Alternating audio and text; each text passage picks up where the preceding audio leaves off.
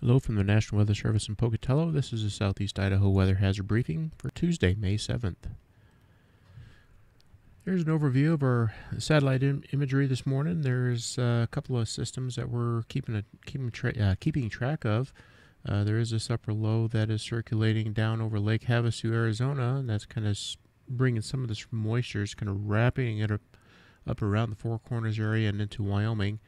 And then we also have this upper disturbance that's kind of tracking in from the northwest, and those two systems are going to interact throughout the day today, generating some showers, some thunderstorms. Further upstream, we got ridging, pretty decent ridge holding steady there at about 140 west or so, and that should continue to track eastward.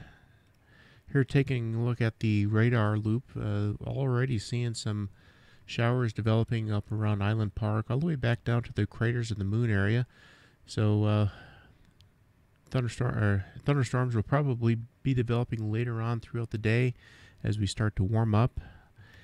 Taking a look at the surface map, a pretty complex scenario. A couple of weak fronts, stationary front generally positioned just over eastern Idaho, and then another weak cold front down over to our south. So fairly widespread showers, possibly some isolated thunderstorms developing throughout the day.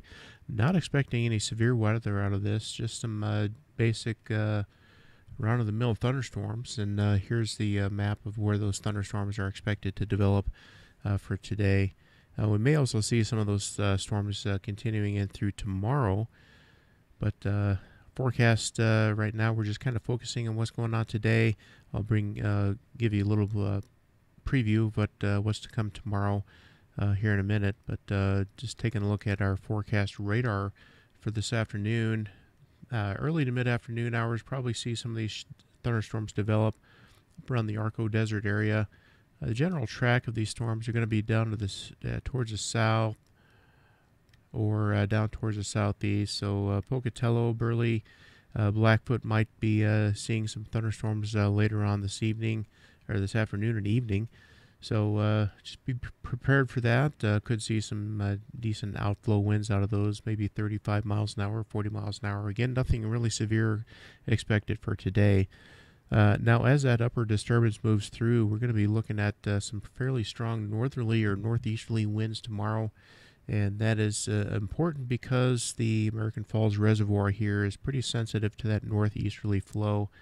And so there might be some issues with some choppy waters. So if you're in a small boat, you might want to avoid the American Falls Reservoir tomorrow afternoon as those winds pick up.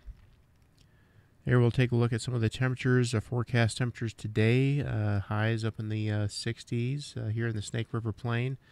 Probably see about the same tomorrow. We're going to see these 60-degree temperatures up until about Friday or Saturday. And as we take a look at a Saturday, again, we see 70-degree temperatures back in the area.